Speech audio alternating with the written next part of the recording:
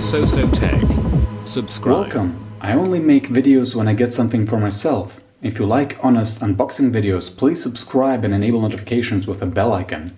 Here we are with the microSDXC UHS-I card EVO Plus with SD adapter.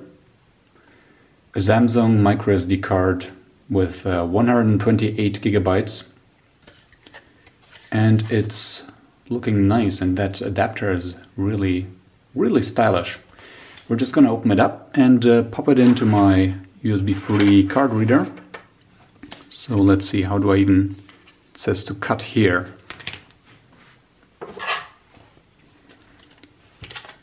Alright, if you say so.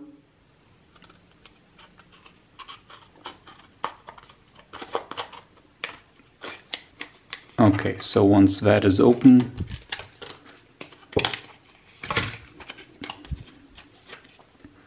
I don't know, I have a weird desire to keep the paper intact.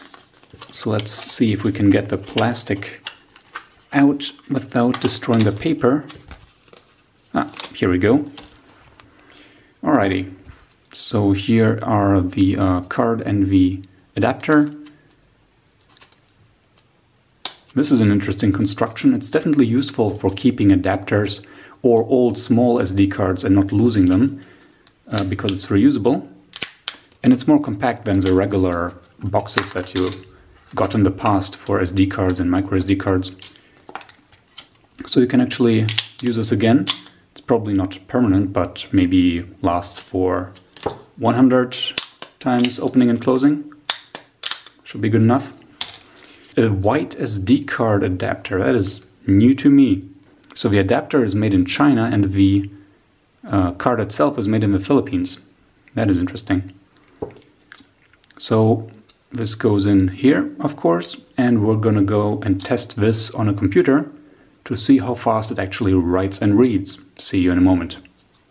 If we revisit the packaging, it promises up to 100 megabytes per second read speed and up to 90 megabytes per second write speed. By this they mean ideal conditions, which I suppose is uninterrupted single file placement in a defragmented space.